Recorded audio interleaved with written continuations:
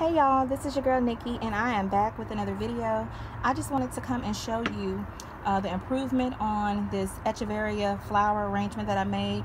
I noticed there were some ants in the soil about 2 weeks ago, and I know they were probably looking for a place to, basically hide out for the winter, to basically feed off my aloe vera and feed off the plants. And so what I did was I added a little DE.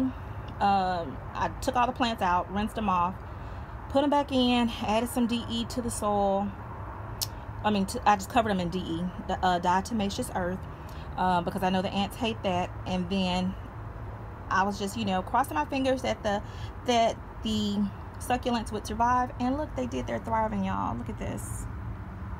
They're plumping back up, nice and shiny. Some offsets, a little topsy-turvy, because my aloe vera was looking so wimpy, but look at it now. Okay,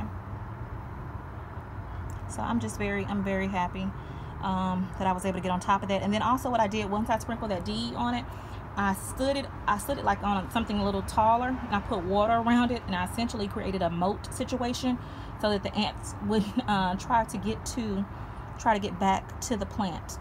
But I think going forward, what I'm going to do is, because I never had an issue with ants in my succulent soil before, but this is my first season in New Orleans with succulents for this time of the year.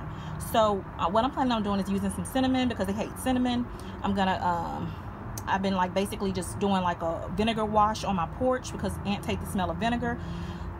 Just doing all kind of things to kind of organically keep them away from my porch and my plants. And the ones that I can't elevate off the ground, then I probably would just bring them in.